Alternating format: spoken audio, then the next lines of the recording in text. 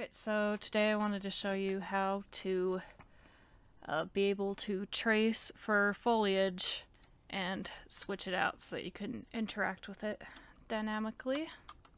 So I'm going to start by just finding a place to put some foliage.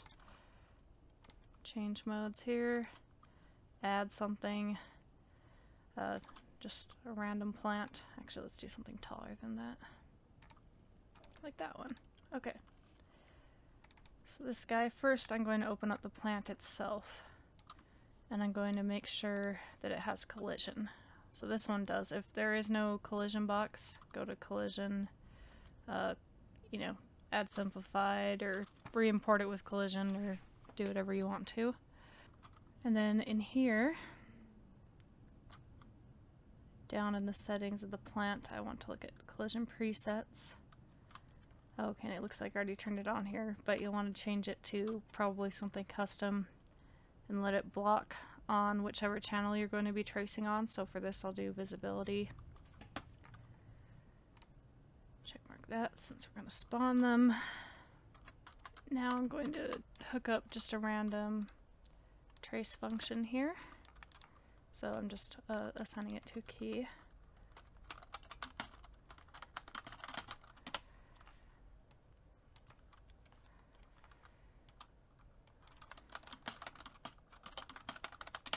I'm going to get the location on my camera, and then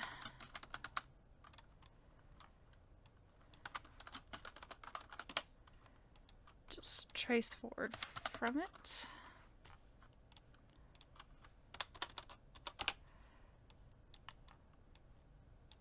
Make sure this channel is the same as what your plant is colliding on.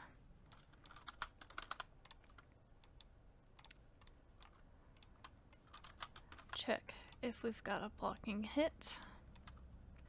Now, we'll take the hit component and try to cast it to an instanced static mesh component.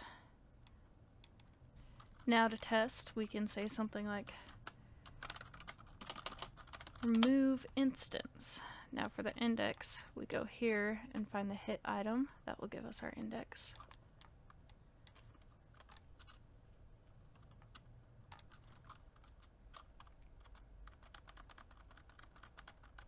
Now, if you look close, you can see plants disappearing. Let's see, I'll make this show our line trace so that we can kind of see better what's going on. So say I point at this plant, it disappears.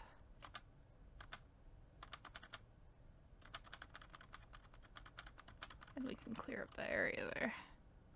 Now if I want to switch out this plant for, say, an actor of the same size that will go in the same place, all I have to do is spawn an actor from class, and for our transform, I just take this again and get the instance transform. And then you'll get the same index again.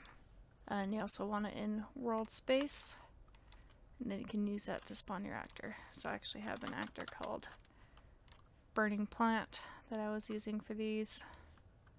And then I actually built in a little function in here so I could start burning them. Then I could take the same thing, get static mesh,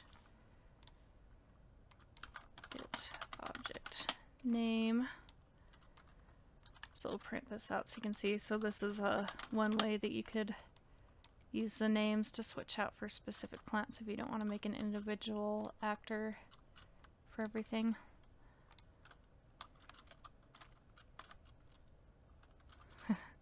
Makes a very large fire area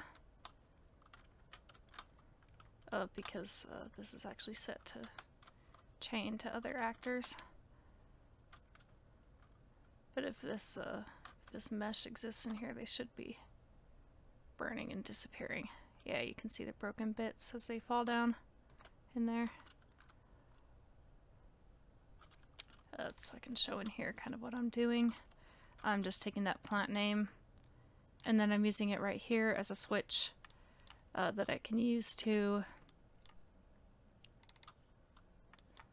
set the static mesh of the actor and the materials and things like that.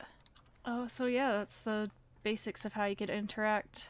You just need to get that component, cast it to the instance static mesh, and then you can get information like the transform, and you can do things like deleting them and stuff like that just using this hit item as your index. So you could also use this to switch out a plant instance for an actor that has physics on it, so that when your character is passing through, all the plants around them turn into physics interactable actors so that they can bend and stuff like that.